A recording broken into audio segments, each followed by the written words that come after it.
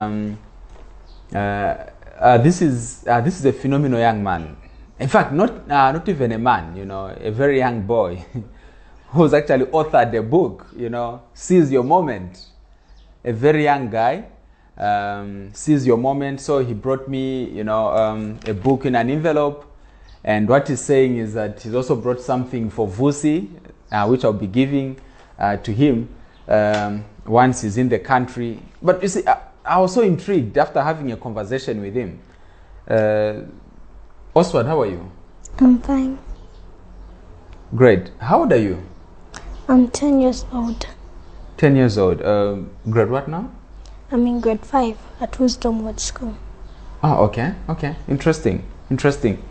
But, well, so tell me something. Why did you write a book, and what made you think that you need to attend this conference? I mean, you're a boy, so only big people do this stuff, but why? Okay, so what made me to attend this conference is just the name itself. Africa must think, because Africa isn't thinking, you just want to wait and say, oh, the president is going to do this for everyone. Even myself, I've said to say, I cannot help everybody, but I want to teach young people that can also go and teach people from outside the country, different parts of the world. So meaning we must think as Africa. Nobody is going to do everything from us. For us, it's only one person.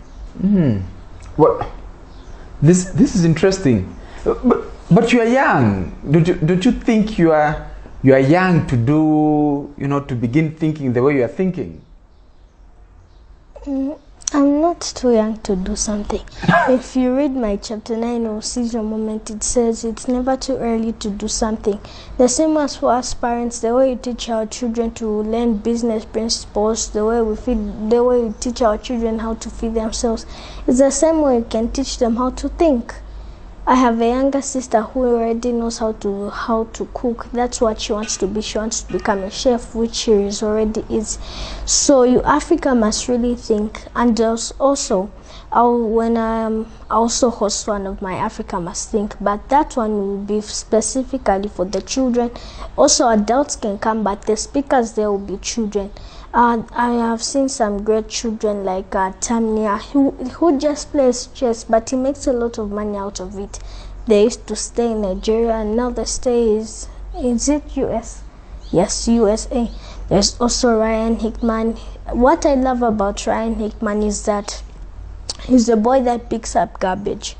Of course, people are going to laugh at him, but he just has a character to say, I'm picking up garbage, but I don't care as long as I'm making money that can keep me.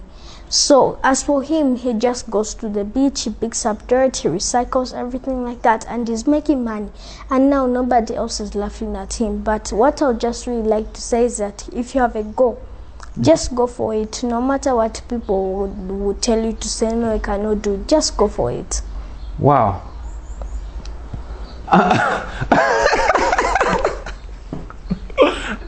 I don't know whether I need to say anything. Young man, you're a bomb, yo. What? I mean, at your age,